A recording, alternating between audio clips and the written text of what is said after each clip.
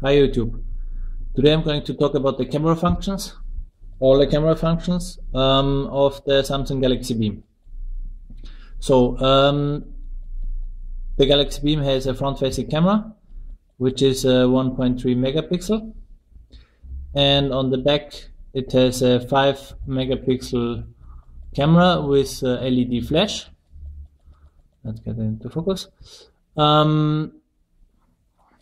The camera is pretty good, I would say. I made some sample shots, which I'm going to put into a slideshow, so you can exactly see what the quality of the camera has to offer. It has HD videos, so 720, and all in all, it's actually a pretty decent camera for. It has a pretty decent quality for that type of camera. 5 megapixels is not that much, but I can show you what you can all do with that. So let's get started. Basically, that's the function, that's the menu of the camera function. You have here, you can swap from front camera to from back to front, and vice versa. This one here. Here you have the flash, off, auto, or on.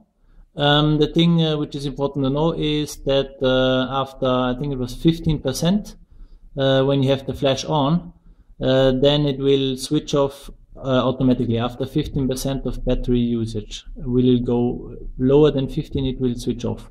But there is a trick. If you want to keep it alive, the flash on the back, you just go on settings and what was it? Accessibility and assistive light.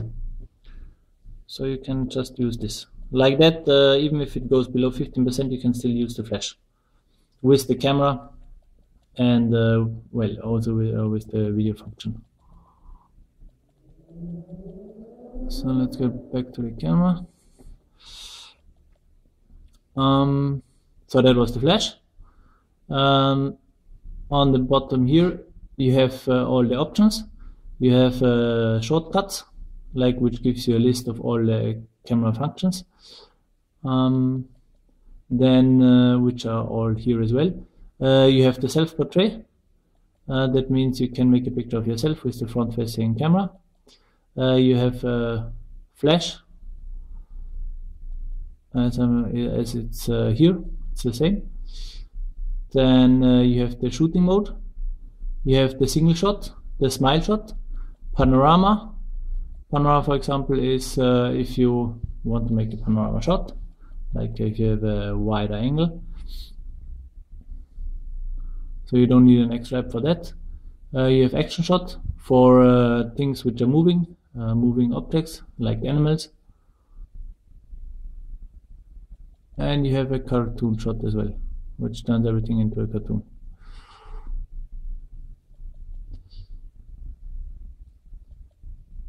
So let's go back to single shot. Okay, then you have the scene mode. At the moment I chose none. So you have portrait, landscape, night. Night actually is the one which brightens the picture the most. So if you have a dark background, you can use night. You have sports, party, indoor, beach, snow, sunset, dawn, fall, firework, text, if you need to make a photo of a text, candlelight, and backlight. Backlight, if you choose this one, then if you make the picture, it will automatically use the flash. What I found out after making millions of pictures, in the night, the best function you want to go with is not the night function, not this one here, neither the candlelight. The best one I found out was the firework. That one gives you minimum amount of noise, and in my opinion, it's the best one. So let's go out. You have the exposure. You can put it up like the light intensity. Well, it's the exposure, the light intensity is the ISO. You can put it up to 2 plus 2, as you can see here. And you can put it lower to minus 2.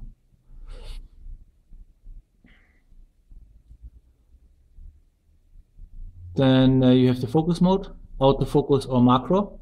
I tried several pictures today, and with macro you can go, so when you have an object, like this monster here, you can go close to 3 inches. With macro you can go a little bit closer to around 2.5 inches. If you go too close, then it will get too blurry and it won't make the picture properly.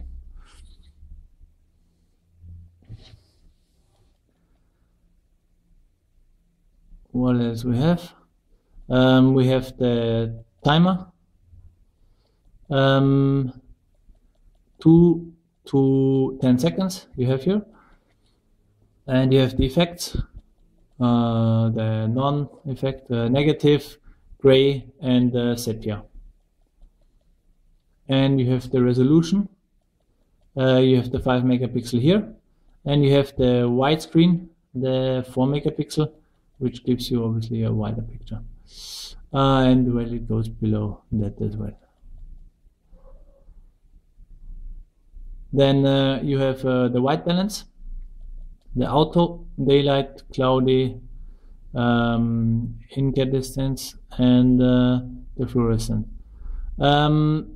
I found out that basically the auto is okay, but for example, if you make several pictures in the night, the daylight will be better because it gives you less noise as well. So you might want to consider that. Then you have ISO. You can put it up to 400 or auto, and you have the metering, the center weighted, the spot, and the matrix. Then you have the blink detection, the guidelines, and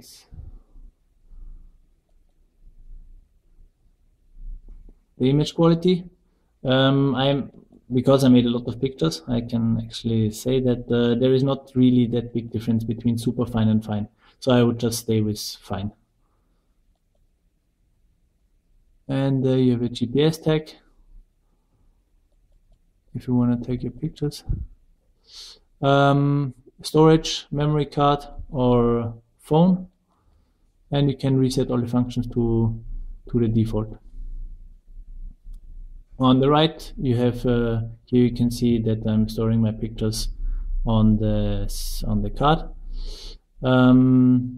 Here you have you can choose between the camera mode, which I have at the moment, and if you go down, you have the video camera function, and that's the shutter button to make a picture. It takes a while. It's not the fastest. But it's okay, I would say. And here you can also focus if you just tap on an object. And down here you have the gallery where you can check out all your pictures.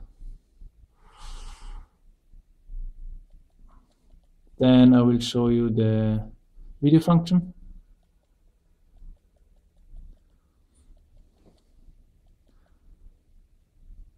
Here you have 3 functions. It's normal. You can limit it for MMS if you want to send MMS. Self-recording, so you record yourself. It just switches to the front camera. And the flash, auto, like off and on. You don't have auto here. And the options. We have edit shortcuts as before.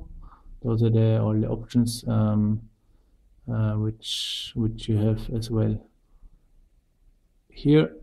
Well, flash, I just spoke about it. Recording mode, you have normal, which is the same as above here. Exposure, you can also go up to +2 or -2. Timer, same as with the camera function. The effects are the same as well, like non, negative, grayscale, sepia. Then you have the resolution, which is, well, 720 is HD, and it can go lower than that too. Then you have the white balance, auto, daylight, cloudy, and the other two. Video quality, again, super fine, fine, or normal. And the guidelines, as before I showed.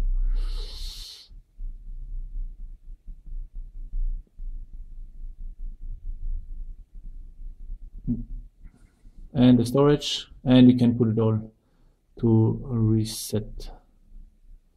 What I found out, when you make videos in the night, it's better if you use daylight, actually, because it gives you, well, less noisy pictures.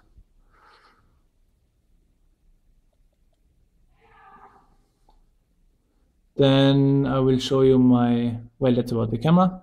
If you have any questions, you can always ask me. Just send me a private message, or you can post it in the comment box. I will show you quickly my camera apps. The thing is that the camera doesn't have a zoom function itself, but if you have this app here, Camera Zoom FX, it gives you a zoom function, but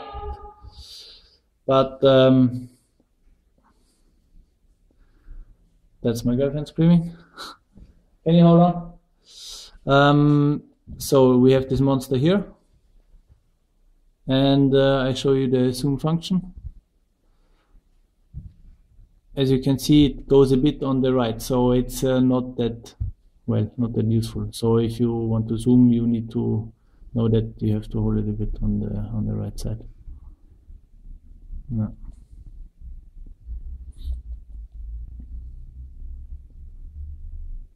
And I have Pro HDR as well, which actually makes pretty cool pictures, HDR style. So if you want to check this app out, it's actually not bad. Then I have the fast burst. If you want to make a lot of shots in a short time, in a couple of seconds. There is the paper camera. You have a cartoon mode, which is pretty cool because you have different kinds of cartoon modes, which can be pretty fun.